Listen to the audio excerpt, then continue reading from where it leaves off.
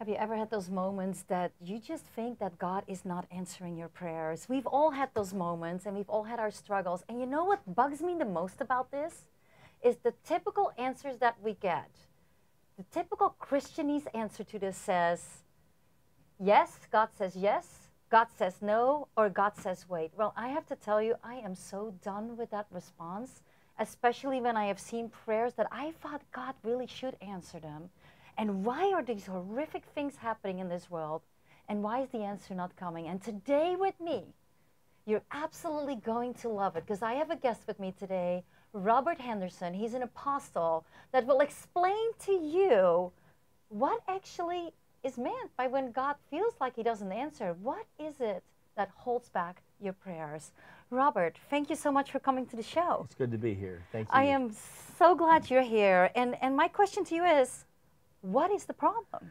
Yeah, you know, when you said that, I actually wrote that in the forward of the book on You operating did? in the courts. Yeah, I literally said, you know, that the standard answer has been yes, no, or wait. Yeah. And I too am like, there's something wrong with that whole idea. Yeah. Because see, I believe that if we are praying prayers that are in agreement with God's word, that we know that they're in agreement with what God said, that if they are not being answered, it's because something legal is resisting us in the spirit realm. Now, that's brand new language to me, because legal what? Don't we just Yeah. turn to God? Yeah, because in the book of Luke, when Jesus taught on prayer, when the disciples said in Luke chapter 11, teach us to pray, Jesus put prayer in two dimensions in Luke 11. He said, when you pray, say, our Father, which art in heaven. So the first dimension of prayer is approaching God as Father. We're fairly aware of that. Yeah. But then he says in Luke 11, 5 through 8, and when you pray, he said that you approach God as friend. In other words, he said that which of you having a friend that would come to him, that you would at midnight, and he didn't have anything to help him, he would get up and go to another friend. So he put prayer into a relationship with God as friend. So the first two dimensions are approach God as Father, approach God as friend. And there's a lot of different things in there. But then Jesus picks it back up in Luke chapter 18, and he begins to teach on prayer again. And he said that men ought always to pray and not to lose heart. And he began to tell a story of a widow who came before an unjust judge. And finally, she got a verdict from the unjust judge.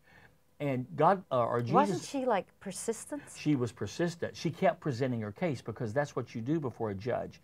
You present cases before him. But is that like me praying the same prayer over and over again? That sounds kind of redundant No, almost. see, what happens is that when you approach God as judge, you're presenting your case.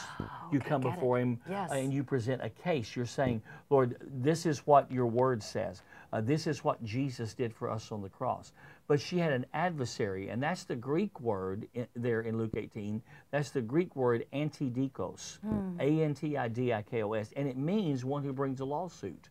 Peter actually used that word in 1 Peter 5:8 when he said that the devil is the antidikos, the adversary, who is seeking the right to devour. So the devil cannot devour at will. He has to find a legal right to build a case against us to devour. What this woman did, she undid the case that was against her. And of course, God wasn't saying that God's a unjust judge we have to convince. He was saying, if this widow could get a verdict from an unjust judge, how much more can we come before God, the judge of all, and have him render verdicts in our behalf? So, wow. So that kind of talks, because, you know, it reads here, I looked the other day at Hannah. Just last night, I said, Lord, show me a scripture. And I went right to Hannah. Hannah's praying. She's going to the altar. She's entering the place to prayer. And she's upset. Yeah. She is upset. And you've been talking about trading, which was brand new to me. Is it Hannah? Why don't I just share it right here? Yeah. It says, O Lord of heaven's armies, and she's making a vow here, O Lord of heaven's armies, if you will look upon my sorrow and answer my prayer, she must have prayed this before, and give me a son, then I will give him back to you. He will be yours for his entire lifetime. Wow, she signed him up. Is this trading? Yeah, I believe it is. I think that whenever she made the vow and the commitment to give Samuel to the Lord, she traded him. And of course, if you go ahead and read the story, she actually had several more children after this. When her womb opened up, she became fruitful. And yet she traded her son into the purposes of God. I always say about Hannah that what God did was, when she cried out to God and God answered her, that she got the desire of her heart, but God received his need to have a voice to shape nations. And that's what the Lord does. Sometimes he allows us to go into bitterness of soul and into places where there's unanswered prayers to bring us to the place where we're willing to do what needs to be done. Not only so our needs can be met and desires can be met, but so God gets what he needs for his purposes to be done in the earth. Because what came out of that was huge. That's right. But that whole trading is foreign to me. You know, it's new. I've never saw God before. I give this to you if you do this for me. Yes. So explain it a little bit more. Well, see, first of all, there's trading in the heavenly realm, because we see in Ezekiel chapter 28, I think about verse 16, excuse me, where that before Satan was cast out of heaven, when he was still Lucifer, which that means he was in God's kingdom. He was some say an archangel in God's kingdom. The Bible says that he traded, and so there's something about trading in the spirit realm. So many times when we step into prayer, that there are times when we step on what we are actually calling a trading floor, where that a dimension opens up, and that we can actually sow financial seed, those kind of things, that the faith attached to that giving is a trade in the spirit realm that gives God, based on the sound of that money being offered, it gives God the legal right to render verdicts in our behalf. Wow. And see, what you have to understand about that is that the Bible actually says that money has a sound attached to it. Wow. In James chapter 5, the Bible talks about the wages that have been held back by those that had worked for others, and they were holding the wages back. The Bible says in James 5 that those wages are crying out. In other words, they're wanting to get to their right place. They have a sound attached to them. And so many times we don't understand our money, when we give it, has a sound attached to it that is releasing testimony in the courts of heaven and giving God the legal right to render verdicts. And there's a lot more to that. Isn't this an interesting point, what we're talking about right now? Brand new stuff, but guess what? It is time to get real and to do the real deal, and no longer no phony baloney. Stay tuned. You want to hear the rest. You know, as a culture, we've been through a whole lot these last few months. And I really want to encourage you to look up. Don't be depressed. Maybe even turn off the news channels. And be confident that our Father has everything in control. The Lord gave me a word the other day that we're in a season of divine disruption. In fact, I spoke at a conference a while back, and I actually used the word apocalypse. People think that apocalypse is the end of the age, but it's really not. It's a time where things get shaken up so that the new can be revealed. And that's what I believe God's doing in this day. Everything seems to be shaken. Even the Word of God says that He will shake everything, and only what's to remain will remain. Barb TV is going to be a great expression of not only a prophetic word to the culture, it's going to be awesome to come here and learn to see what's relevant.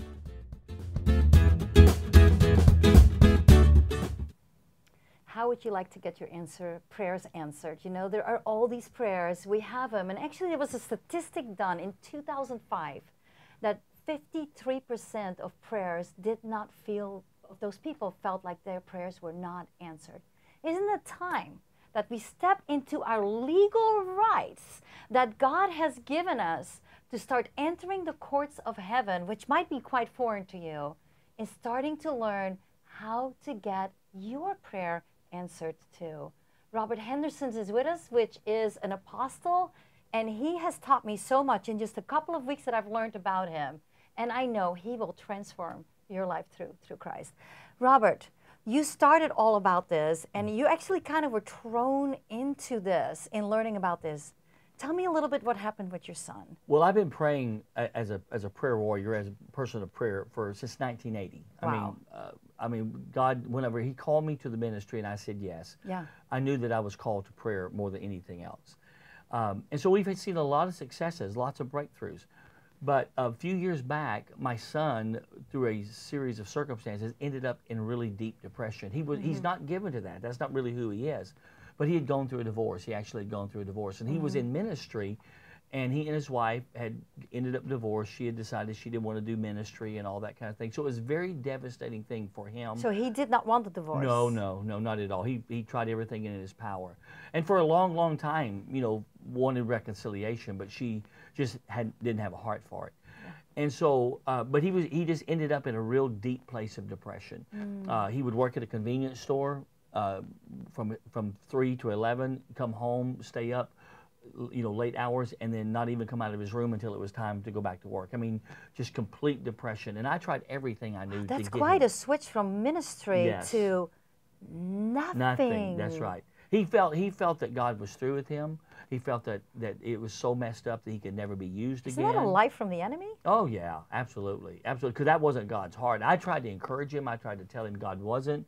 You know, I've been in ministry my whole adult life for the most part, and he couldn't hear it. I mean, he was so devastated.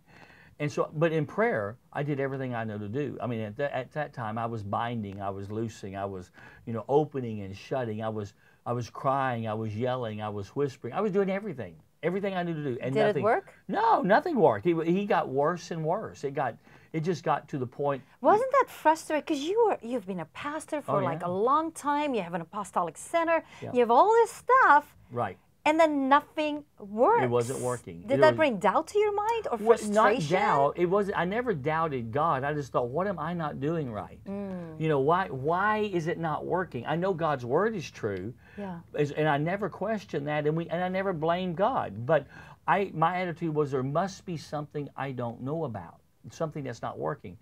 And so for 2 years this went on, and things just progressively got worse.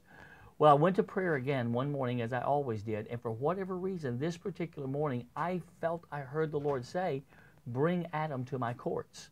That was the word I heard. Wow. And I had started seeing a little bit about it, so I kind of knew a little bit about it. So what I did was I began to repent for Adam. Now, some people say, well, how can you repent for someone else? And I said, we pray for people all the time. Yeah. And I said, you know, the prophets stood in the gap. They made up the breach in behalf of people. So I just began to repent for Adam. I repented for any place he had maybe not been a good husband or not been a good father. Or instead of putting blame on somebody else, I was taking the responsibility. And you just did this on earth or kind of going into the courts of heaven? By faith you're in heaven, but in the courts of heaven, but I'm very much in earth. I mean, I'm aware of my surroundings. I wasn't in a trance or anything. And I'm just wondering, because when you actually go to God, it's almost like, you know, are you worthy enough? Do you just clean, you know? Or do you have to first repent yourself before you even repented for your son? Well, I you know, every time I pray, I ask the Lord, you know, come before our Heavenly Father, that kind of thing. And so I because I know who I am in the Lord, because I'm aware of what His blood has done for me, then I, by faith, can just take that position that He's given. Yeah. And because one of the problems we have as the church, as God's people, is that we really don't know who we are and that we have rights to come before Him and boldly make requests. That's what it says in Hebrews 4. Come boldly before the throne of grace. Wow. Let your needs be known. Obtain mercy from the throne of grace. And so I understood that, so I boldly come. So I just began to repent for Adam. I repented for, you know, anything I could think of. It took me only about 5 minutes. And when I got through doing that, the Lord then said to me, He said, now you repent. And I thought, well, what have I done in this situation? And He said, you repent for all the negative things you have said about Adam to his mother. Because I had said things to my wife about Adam. You know, like, I don't understand why he did this, why he did this, why he did this. You know, he wasn't right when he did this. And I was very critical of Adam behind the scenes. I would have never have said that to his mother, or to him. Yeah. But I was saying that to his mother. And then the Lord said something that changed my life. He said, when you spoke evil or wrongly or critically of Adam, the enemy, the adversary, the antidikos, took those words before my courts and said, even used them against you? Yes, and said, even his own father says this about him. Wow.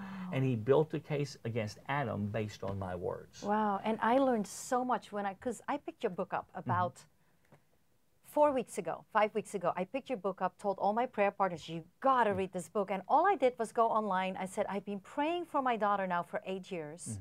It is terrible where we're at currently. And the grandkids, it's just bad all the way around, Right. you know, and it gets worse.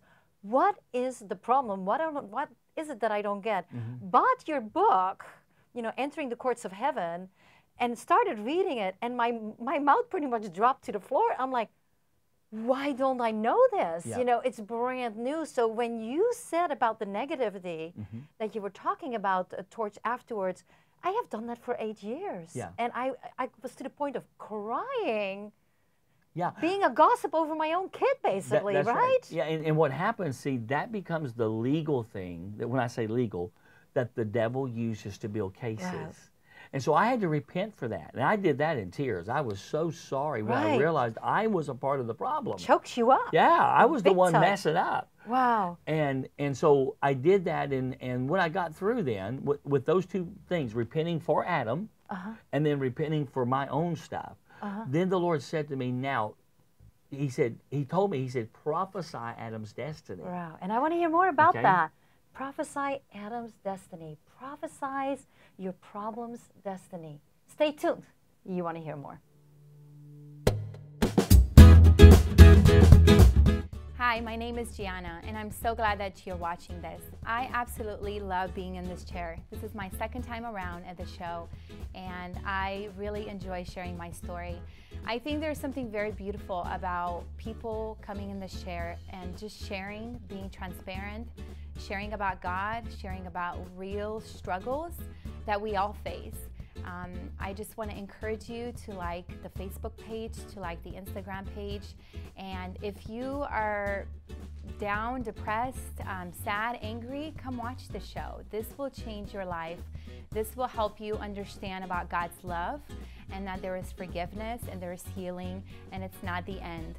And so I just want to encourage you, if you're watching, to just trust God and just know that He is capable and able to do anything and everything. And thank you so much for watching. And I'm praying for you.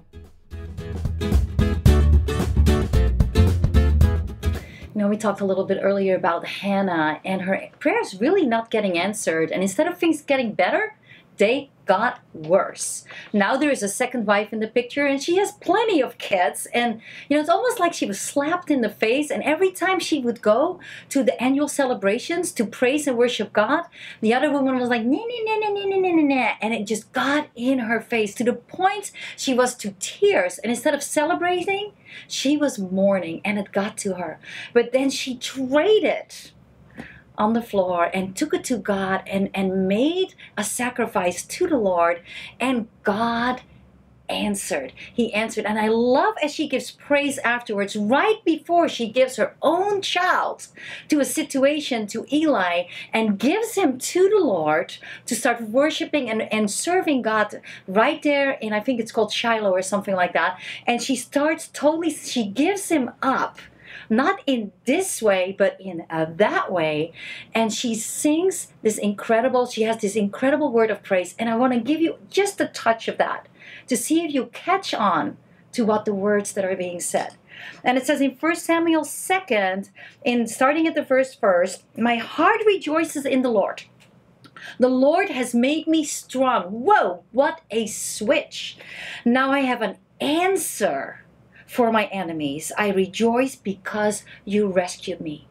And then a little bit on the next page it says this, for all the earth is the Lord's, and He has set the world in order. He will protect His faithful ones, but the wicked will disappear in darkness. No one will succeed by strength alone. Those who fight against the Lord will be shattered. He thunders against them from heaven. The Lord judges throughout the earth. Now, Robert, yes, this is what you're talking about. Yes. And so last night when I'm tired, getting ready for the next day, the Lord said, give me something, and it flips right open to it. I was like, oh my goodness, I get it. Can you explain to the viewer what just took place? Well, with my son, when the Lord said to me, prophesy his destiny, I just began to say what God had said about him, that I knew God had said about him, that he would preach the gospel, that his feet would be up on the mountains, all these kind of things. Well, when I did that, long story short, it took me about 15 minutes to do the whole thing. That's like nothing. How long had you been praying before that? I've been praying for 2 years. For 2 years I've been praying. And so in 15 minutes, I'm in the courts of heaven. I am repenting, dealing with legal issues. Then I am presenting the case before God. That's what prophesying his destiny was. This is what you said about him, Lord. Yeah. And so I was done in 15 minutes. And I really felt something had moved. Well, a week and a half later, my phone rings, and it's my son Adam. And he says to me, Dad, can I talk to you? And I said, sure. And he said, I don't know what happened, but a week and a half ago, all the depression left me. Wow. And he said, I'm ready to do God's will. Well, Adam now is back in ministry, leading his own church, took a church with 5 people in it in a town of 3,600 people, and now has it in 2 years' time up to 120 people. He's also overseeing several other churches that the people he's with have given him responsibility for, and he's living out the destiny of God. And it all happened because I was able to deal with the legal issues that the enemy was using to stop Adam from his destiny. From 2 years to 15 minutes. 15 minutes. Yes. And I tell people I did more in 15 minutes in the courtroom than what I'd been able to do in 2 years on the battlefield. Wow. Wow. So people are saying right now, how in the world do I go to the court of heaven? You know, so tell us a little more. Explain, how can we get there? Well, I think that number one, when you understand there are 3 dimensions of prayer, which I spoke of earlier, we approach God as Father, as friend, and as judge. We don't always go to the court. We only go to the court when we feel like there's something resisting us in the spirit realm. All right. So prayer is still important. Oh, yeah. Fellowshipping with 90% of my prayer time is fellowshipping with the Father. Okay. That I only go to the court when I feel like something's not moving, when I'm asking God for something and it's not happening, or I feel a resistance. But when I go to the court, it always involves, number one, repenting for myself, Lord, any place that I'm wrong, repenting in the situation, because you see, repentance takes away the legal right of the enemy to work against us. So but you know, we're wrong. We just blow it. So absolutely. What do you say? I'm repenting, or it's almost, do you come in agreements? What I do is that according to Revelation 12, verse 10 and 11, that the accuser of the brethren, which is another Greek word, katagoras, which means one who brings a complaint against us in a judicial system. That's what that word means. Yeah. It says he is bringing that complaint 24 hours a day, 365 days a year. Yeah. But then it says, but they overcame him by the blood of the Lamb, the word of their testimony, and they loved not their life unto death. So the thing that takes away the case of the devil is Jesus' blood. Lord, I repent and I thank you that your blood is now speaking for me in the courts, and that every case the enemy is using to resist my prayers from being answered, Lord, your blood is answering that. Wow. And so we learn how to use the blood of Jesus in the courts of heaven to answer the cases that are against us. Wow, that's just, and it changes everything. Everything. Just absolutely everything. And then I tell people, once that's happened, now make your request one more time. Yeah. Now say, Lord, the cases against me is dismissed. The thing the enemy is using against me is removed. Now, Lord, I'm asking you one more time. And I have watched God answer so many people's prayers. I could give you testimony after testimony of my life and many others that have used this principle to see breakthrough come to their life. And is this kind of the case? Because there is those people, it's almost like there's curses against them because it's just one thing, and they're not little, they're huge. That's right. Absolutely huge. You know, like everything is being taken and swept away from them. Now, the bloodline, I've heard you talk before about the bloodline. Yeah. What? Well, this is part of the case that the enemy uses. David spoke in Psalms 32 and Psalms 51 of sin, transgression, and iniquity.